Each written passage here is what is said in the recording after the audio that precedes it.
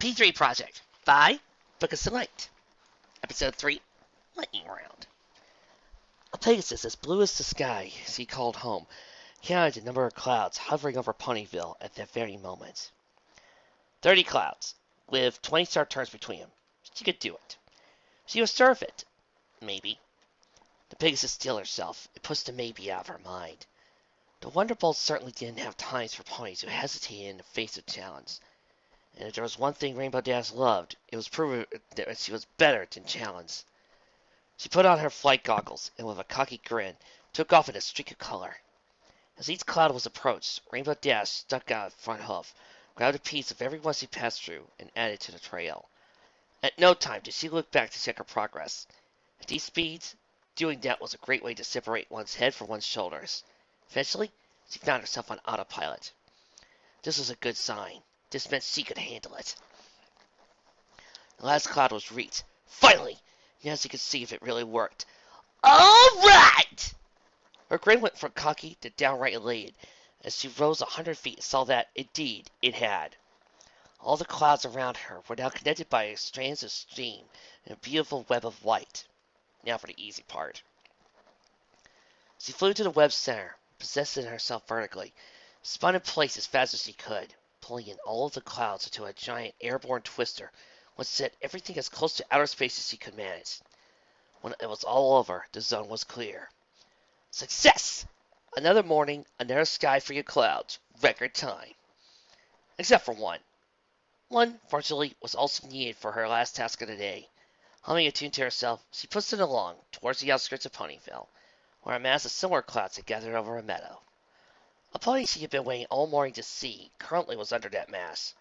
A pony Rainbow Dash was more than happy to help, if it meant a strengthened friendship. Or for that matter, a friendship in the first place. Truth be told, that pony was worrying her. And there! Alright, Twilight, here's the last cloud of cover you ordered. Rainbow Dash says he puts it into place. Again. A purple unicorn lying on the grass below raised her head, speaking idly. Oh, thanks a lot, Rainbow Dash. I really appreciate it.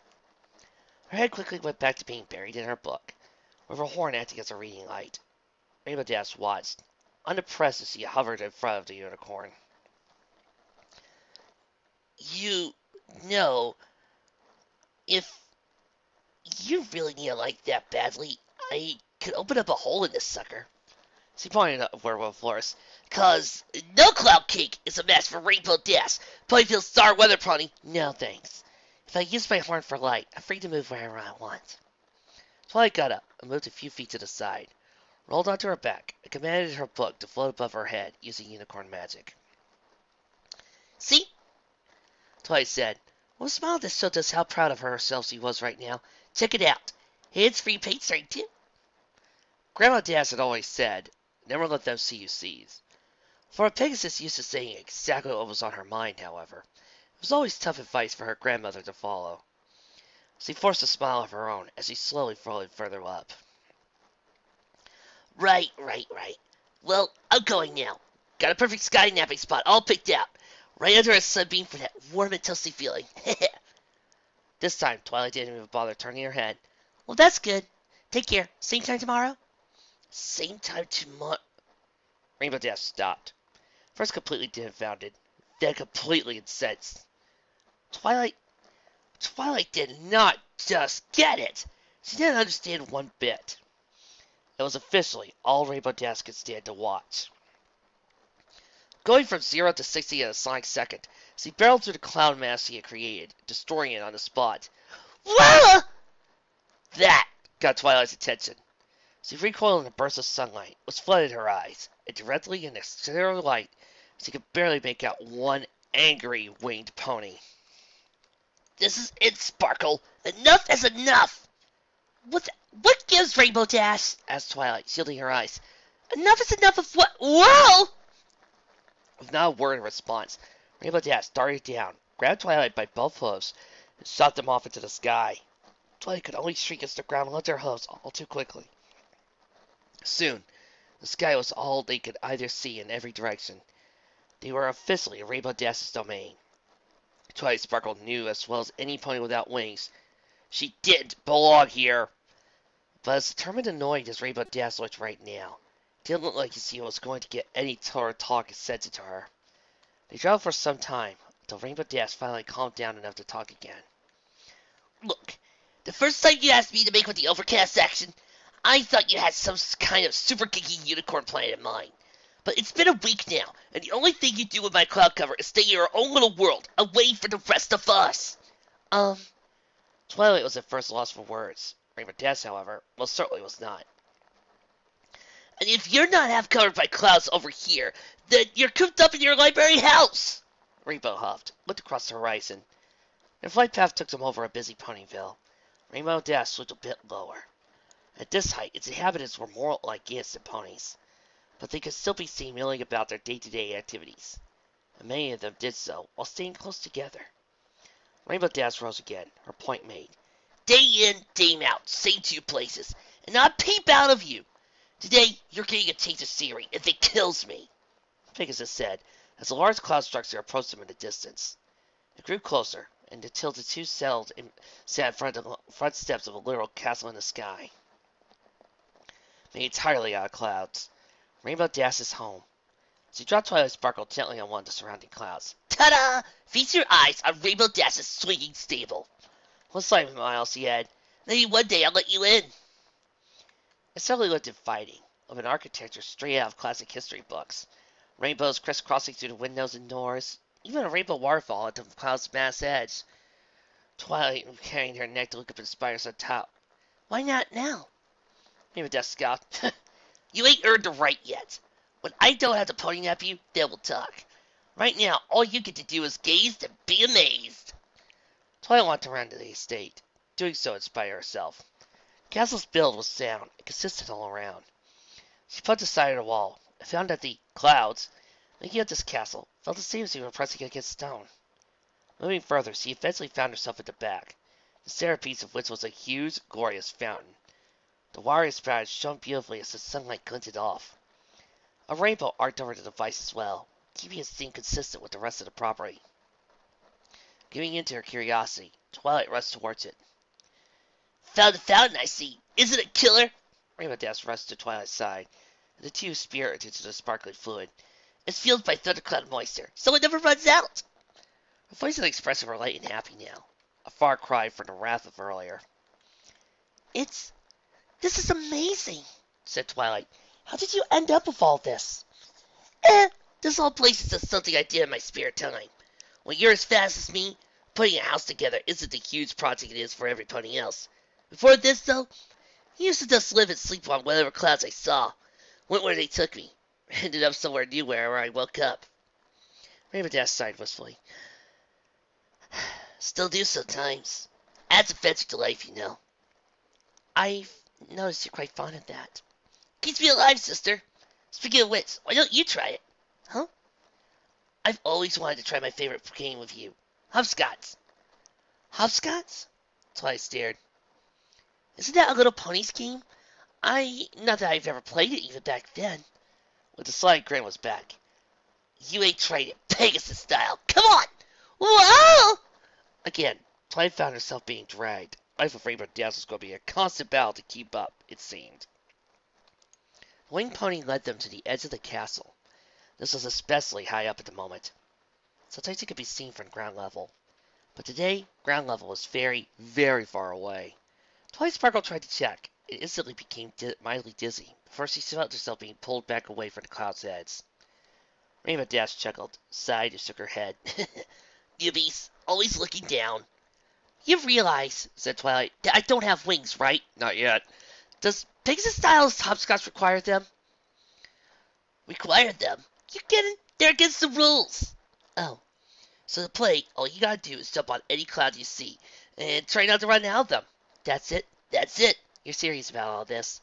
Serious as a monsoon. You ready? No! In fact, I don't think I ever will be ready. Perfect, off you go! Whoa! There was something assault kicked to Twilight's rear. She launched her friend off to castle, screaming all the way. Ah! Poof! Poof! Until Twilight found herself making a 2-point landing on a cloud. Huh? She prodded it, Against all logic, it held her own weight. She looked around and saw more clouds passing by. When one came close enough, she took a right start, jumped, and landed. She did it again and again. Twilight's mathematical mind went to work. Being so high up, she realized that this wasn't a bad way to travel around. Of course, getting up here would be a tricky part. As a fun cue, Rainbow Dash showed up on her own cloud a small distance away and called out, "Wow! We're linguists! You're a total natural at this! Awesome!" Twilight bounded onto another cloud. "This is really all I'm supposed to do?" "Yep! You just see how long you can hop on clouds passing by. First one to get stranded or misses a jump loses. And I never lose." The game went on, and the two bounded around. Something strange and unexpected didn't happen. Twilight Sparkle found herself laughing. Laughing in the sun, in the sky, fresh air all around. Restricted by cloud jumps, true, but at the same time, never having felt such freedom before. Rainbow Dash was laughing as well. Twilight Sparkle wondered what she was thinking. Maybe she was just happy to finally have a new friend who didn't mind joining her up here. Twilight normally would have questioned the methods used to do so, but right now she was unable to argue with the results. Eventually, she landed on a cloud pretty far from the rest of the pack. Curses! She let her mind wander again. If she got stranded, she'd lose! Then she saw it. Just a little ways below her. They spotted a dark gray cloud. A storm cloud, most likely. Another choice in sight. She went for it. Halfway through her jump, she heard Rainbow Dash cry out, "No! Twilight! Wait! Huh?" Completely through her jump, she fell to the cloud. "Whoa! What the?" Twilight screamed as she fell fast. Rainbow Dash saw it and acted even faster, going to her speediest dive. "Hang on, girl! No one pancakes on my watch!" Despite the Pegasus' words, it was nearly too late. The ground was rushing up fast. Twilight closed her eyes and braced for impact. It was far lighter than expected. She stopped screaming and opened her eyes to find herself being airlifted again, on Rainbow Dash's back. "Oh, wow. Thanks so much, Dash. You remember when we first met, right? Wasn't that long ago? I told you back then. I never leave my friends hanging." Twilight gasped against her breath. "This, from the Pegasus, who roped me into a game where having wings keeps you from going splat if something goes wrong? You were never in any danger with me around, Twilight. But if you knew that, it'd only be half the thrill. I saw you laughing up there. Not only is Pegasus House God's good for air training, it's a whole lot of fun. That's why I wanted to see you have for once. Glad I could." Twilight Sparkle fooned, before finally conceding the point and changing the subject. "All right, you win. In more ways than one, but why didn't that last cloud hold me?" "Storm clouds are weird. You'll need more skill to handle those. This is your only first time in the sky." Twilight nodded in understanding. They replied with, "Well, I hope it isn't the last." A warm, triumphant smile appeared on Rainbow Dash's face. "That's up to you, Twilight. You call me, and we'll hang out any time. Definitely prefer being your chauffeur to dragging you around against your will. Sorry about that, by the way. It's alright. It appears I need it." The two settled on a nearby safe cloud again, and Twilight sighed. Back at Carolot, there really wasn't anyone aside from Spike, Princess Alacia, Cadence, and Shining Armor who I felt close to. But here, it's different. Staying friends with all of you is something I really want to do. But I'm not used to being social. I never tried. So I don't know how, and, well, I never could find a book to give me the answers on this sort of thing. Just then, she noticed Rainbow Dash was laughing. Rolling her back, laughing no less. The nerve! Here she was, pouring her heart out, and maybe Twilight was wrong about her, after all. What exactly is so funny? A book? Seriously, Sparkle? She calmed down, voice and words becoming less derisive and more encouraging. You don't learn this kind of thing by reading. You learn by doing. And I'm going to do everything I can to make sure you're not a stranger. Look, if you're really having trouble with this whole friendship thing, then just practice on me. Take it one pony at a time. Rainbow Dash took Twilight's hose in hers. Whatever you got, I can take it. And if it means I get to see more of you, well, I'll do anything. As you already seen. She had, just before the two shared a mutual blush. We can. Twilight struggled to remember the word Rainbow Dash always used. Hang anytime? 24/7. So see what it's like up here at night. The Pegasus said, her voice growing eager. Ooh, or even during a thunderstorm. The clouds are dangerously awesome during those, and only I can get you in there. Twilight shuddered a bit. Well, why would I want to go into the middle of a thunderstorm? Fantastic light shows, duh! Rainbow Dash said as she jumped backwards off the cloud and used her wings to hover in midair, never once taking her eyes off her new best friend. Stick with me, Twilight, and you'll be right before you know it. Deal? In response, Twilight jumped off the cloud as well. Rainbow Dash panicked for a moment, until she found a tap on her shoulder from behind. She turned around, saw Twilight hovering next to her, by way of her glowing horn. Deal. More like adventure. Twilight Sparkle said with a wink. A satisfied smile from Rainbow Dash was the last thing Twilight Sparkle saw before the Pegasus zoomed off, leaving a trail of color before her. The words, "Now you're getting the hang of it!" echoed through the skies. As Twilight Sparkle slowly lowered herself to terra firma, she made a promise to herself to finally take her assigned studies of friendship seriously. After all, the magic that afforded her was clearly intense. Self-powered high-altitude covering had been impossible for her until about 5 minutes ago.